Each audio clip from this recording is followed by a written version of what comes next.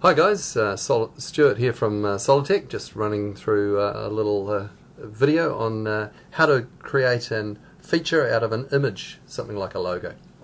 So what I'm going to do, I've got a simple block here, it's got some material, and I want to put a logo cutout onto the surface. So I'm going to start by putting a sketch on the surface, and I'll just go at right angles normal to that. I want to insert a sketch picture. You'll find this under your tools and under sketch tools as well.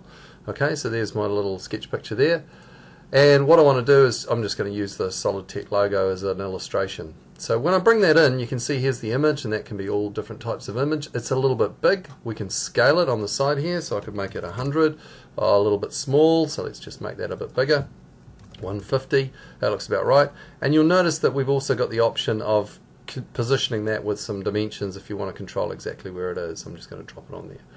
Now while we're working with that, I can change transparency on this image so that I can get rid of some of the colors if I want to. So I'm going to use a user defined option and use the little eyedropper and grab the white color.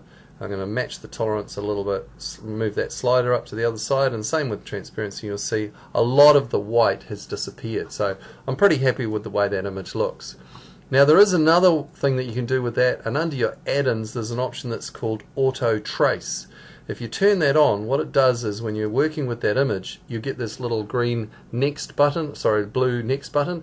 Click on that and you're able to go and change some of the settings on that image. We can change the brightness of the image, we can change the contrast on the image, we can then even use something like a little eyedropper to pick a color like this red, and we'll try and trace around that item. Now that's done a reasonable job. If you adjust the settings you've got for your color tolerance and your recognition tolerance, you can get some better results with that. Let's just try, say, the black of the S, and you'll see it's starting to match that. Now I don't think that that's a great match personally, so I think I can probably do a better job with that, because this image is pretty coarse, to be fair. Okay, so rather than do that, I'm just going to cancel out of that and say no, I don't want to do that, I'll just leave the image as it is.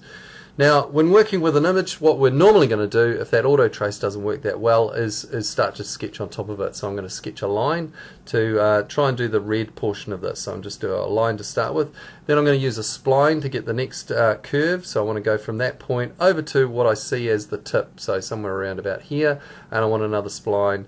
Actually that will do just for the one. Let's just go back there a second. I'm going to do that again. So I just want to go from this point over the end tip, and that's fine. Just want the a 2-point spline there, and I'm also going to put a 2-point spline from this one to this one.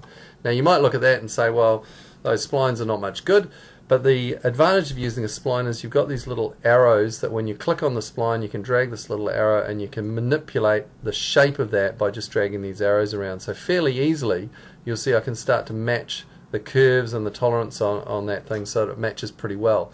Do the same on the other one. I'm going to just go grab these arrows and just drag them around a bit to try and match up my shape. Okay, drag that one so it's a little bit closer, and somewhere in there we'll get a shape that's kind of matching our image reasonably well. We could play with it for ages. Okay. Now that's fine if you've got some curves like that, but what if it's some letters? Well, we could use simple geometry, like we could use a corner rectangle for this eye. Okay, so there's a little corner rectangle in there, and maybe we could use an ellipse for the shape of the dot that's on top of the eye. So just sort of drag an ellipse over there to reset that. So I'll drag out to the side and I'll just drag that down a bit so it's a little bit more elliptical. It might be something like this L, which takes a few more lines, so we might just start at one point. I'm just going to go from there up to the top of this thing, across the side, down here. Now when I get to the bottom I'd like a curve, so I'll just go back to the start point of that line and we can just do a curve with our auto transition, and I'm just going to go up and close that off with some more lines. So there's my L. It might be the O, and if that wasn't elliptical, maybe it was something like a curved slot or a straight slot. We can just go in there and say, well, there's the center of my slot, and then I'm just going to drag that out to the extremes of that shape. And I also want one that goes in the center as well. It's a little bit longer, so that goes from there to there, and that's the center one. So it might be a couple of slot items like that. We can go to one of those. Let's just drag that one up so it kind of matches a little bit better. So there's my O. So it could be the generation of geometry like that. If I exit out of my sketch, I've got some of those letters done. I'm not trying to do the whole thing. You'll see that there's the sketch picture underneath the sketch, and if we right click on that we can even suppress that, so we're just seeing the letters that we've drawn. And having got that, it just works like any other sketch, so we can start to build a feature out of that. And there's my little cut feature. I'm going to change the color. Let's just make that into a darker blue or something so it's a bit easier to see, and you can see there's my little cut going into this.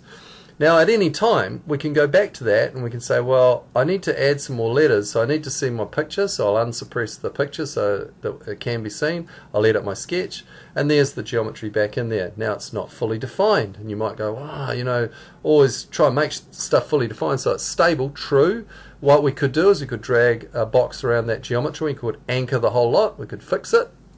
But a way that works quite well with this is if we drag a box around that geometry and we can just make that into a block. So I'm going to give it an insertion point, although it's not necessary, and we'll go OK. So having made that into a block, you can see that I can easily move that geometry anywhere we like, and it stays all the same size. So we've basically kind of locked it up, and we could position just that corner from somewhere in space, and that would be easy control. But the problem might be that we got the scale wrong. So somebody's gone back to the image and they've reset it and said, oh, it should be 100 wide. So now we haven't got the right size. So what do we do about that? Well, what we can do is we can go back to that block, we can right click on it and say, let's edit the block. Okay, I don't need to see that dialog box. And we'll, same way as we did before, I'm going to grab all of that geometry, but this time I'm going to right click and I'll say, I want to scale all those entities. Now we can do that pretty simply, scale it about some sort of point. Okay, I'll scale it about that point. Now, I know the ratio was 100 to 150, so I can just do that, 100 divided by 150, and go OK, and you'll see it's automatically worked out the scale, and we go OK to that. We can exit the block, and now we can just reposition that back on top of our logo, and I think you'll see that that matches pretty well to the resized logo. Exit out of it, and we've resized our geometry and our feature. So there's a few techniques that you could use.